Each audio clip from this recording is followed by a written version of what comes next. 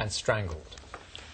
Australia's Border Force has been hit with a please explain for allegedly allowing a confessed gun runner to slip into the country unchecked. Despite an outstanding subpoena for the Filipino ship captain, he continued to work in Australian waters. A so-called death ship, one of the world's largest coal bulk carriers. 2 Filipino crew members died on board in suspicious circumstances in Australian waters 4 years ago. A coronial inquest is still underway in Sydney. The ship's Filipino captain is a key witness. It's a well-known fact, and we have talked about it here, that the captain has admitted to gun running, if I remember rightly, organised crime and bashings.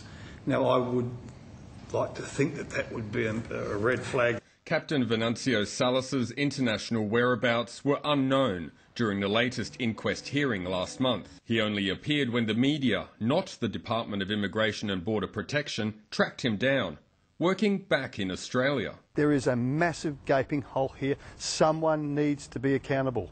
A Senate inquiry had some tough questions for the department.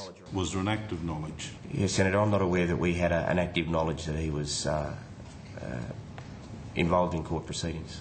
The Senate inquiry is looking into the proposed wider use of foreign-flagged ships and crews in Australian waters, a move the Department of Immigration and Border Protection, in a submission to the inquiry, says could be exploited by criminal gangs and terrorist groups. Here you've got all of what appears to be essentially some significant gaps in border security, but yet on the other hand the government's adopting a policy where they want to see more of these flag of convenience vessels plying the trade on the Australian coast. The committee hopes to get answers from the department in the next 2 weeks. Captain Salas denies any involvement in the deaths. The coroner's inquest into the Sagittarius resumes later this month. Stefan Armbruster, SBS World News.